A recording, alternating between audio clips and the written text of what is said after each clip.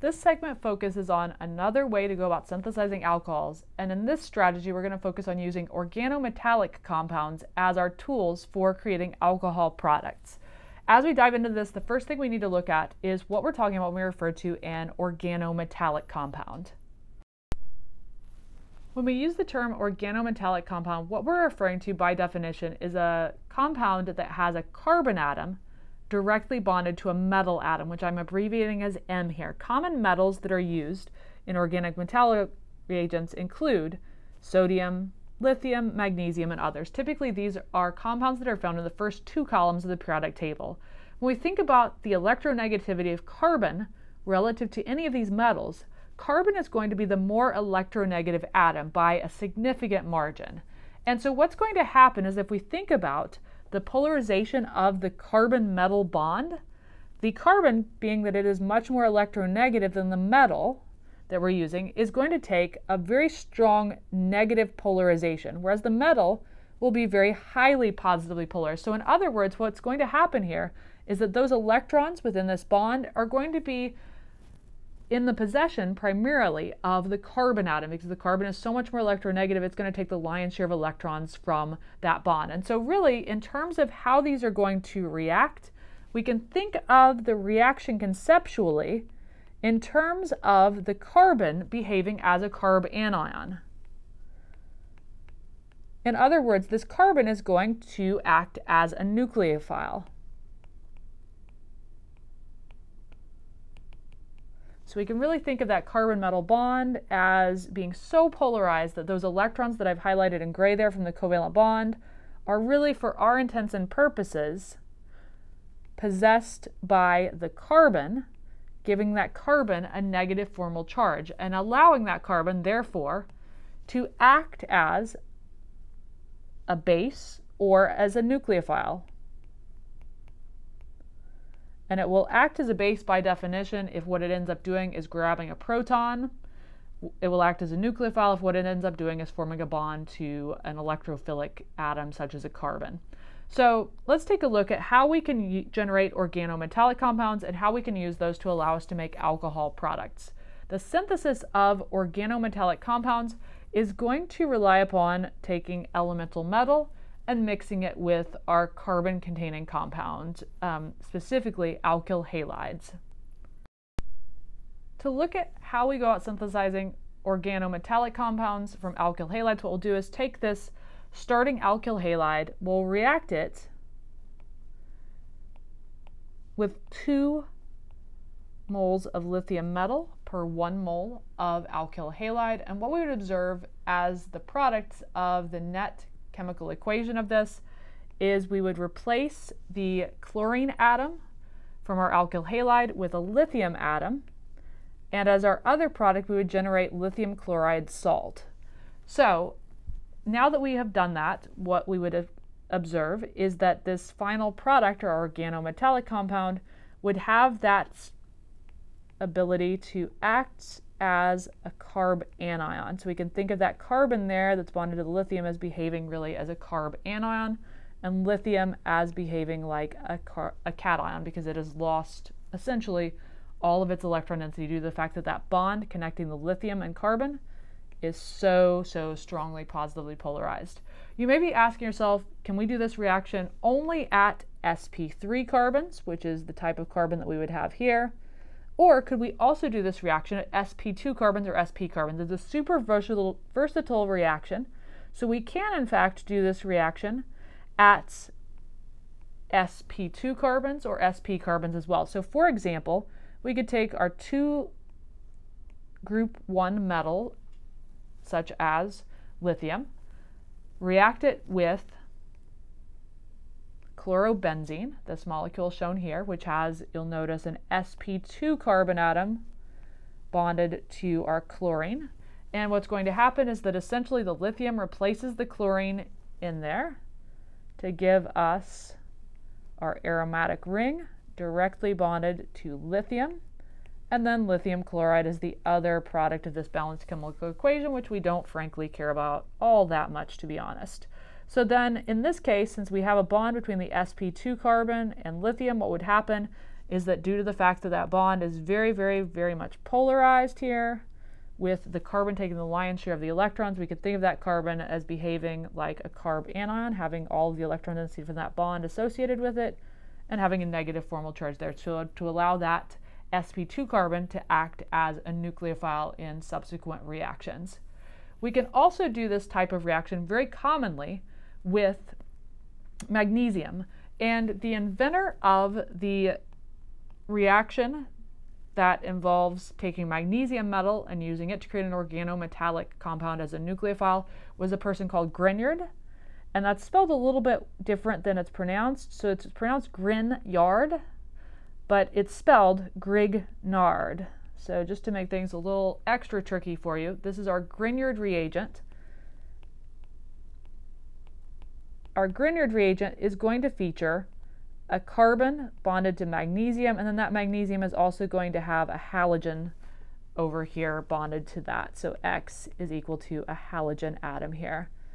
These are going to behave very similarly to the organolithium compounds that we were talking about up top and all of the other organometallic compounds.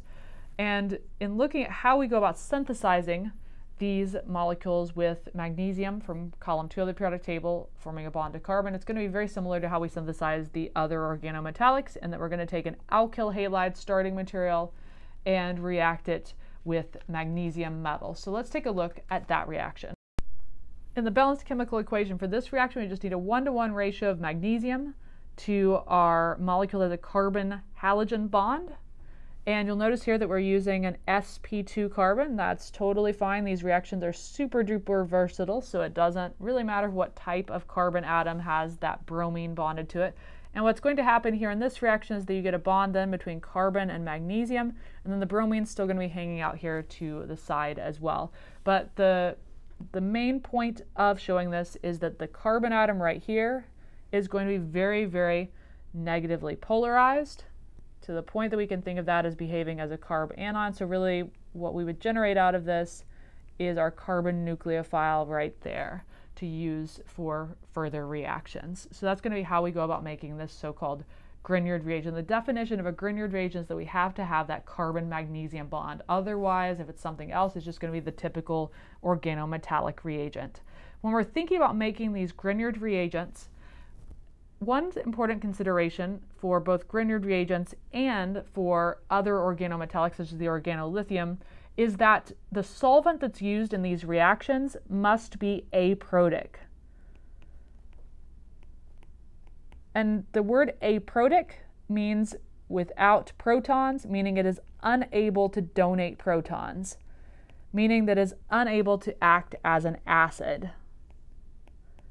And this is important because if we were to use something like water as the solvent here, the product of this reaction is a very strong base due to the fact that it has a negatively charged carbon. Negatively charged carbons are inherently very unstable and therefore very eager to react with whatever they can come in contact with. And so if you had a solvent there, such as water or methanol or something that could readily donate a proton, then what will happen is that your carb anion will act as a base to deprotonate the water or whatever protic solvent you were using here. So, for example, in the case of the scenario we don't want using a protic solvent, so if we were to use a protic solvent of water, or even in this case if we were to conduct this experiment in an environment that was really rich in water, what would happen is that our nucleophile that we had generated as a result of that reaction of magnesium and our alkyl halide is that carbon acts as either a base or a nucleophile. And so the first thing it runs into is water. Water, remember, can act as either an acid or a base, whatever is needed for the situation. And so in reacting with a really basic carbon nucleophile, really unstable anion, that unstable anion would come over, grab a proton from here, break the oxygen-hydrogen bond, and then you would be left with just an alkene as your product right here, as well as OH minus in this acid-base reaction, which is probably not what you want to do. So instead, you have to place the reaction, carry out the reaction in an aprotic solvent so that you will get the desired formation of a carb anion that is relatively stable so that you can then mix it with the intended target, the electrophile, to do what you need to do. So the aprotic solvents that we can use for this are going to be things like alkane solvents, such as hexane is a common solvent. It's a liquid that you can mix these reagents together in. Another extremely common solvent for this are going to be ether molecules. So for example, diethyl ether, CH3, CH2, O, CH2, CH3, all of the hydrogens in here are bonded to carbon atoms, so none of those are very easily removed, and hence this is a very non-acidic solvent, or so-called aprotic solvent. And so in the aprotic solvent, what will happen is that the carbon nucleophile, the carb anion, will remain unchanged. It will remain intact. That is until you bring in the electrophile for it to react with. So it's for this reason that when you're thinking about doing the synthesis of organometallic reagents, you have to absolutely do this under meticulous conditions that control the water in the environment, because you definitely want to keep all of the water out by conducting this in sealed containers that have had the water rigorously removed from them. Otherwise, what you will end up with is a bunch of side product that corresponds to your carb anion acting as a base to grab a proton from water acting as the acid. So instead you do this in an aprotic solvent using things like hexane or ether or other things that have carbon hydrogen bonds exclusively with no hydrogens that are bonded to heteroatoms, so the carb anion remains intact, because your protic solvents are going to be things that have hydrogen bonded to heteroatoms. And remembering that heteroatoms are atoms that are non-carbon, non-hydrogen atoms, so oxygen, sulfur, things like that. Now that we've talked about how to generate organometallic compounds by reacting alkyl halides with magnesium or with other metals, what we're going to do is move on to the next segment, part 2 of this, where we're going to use these organometallic reagents to end up creating alcohols as our final targeted products.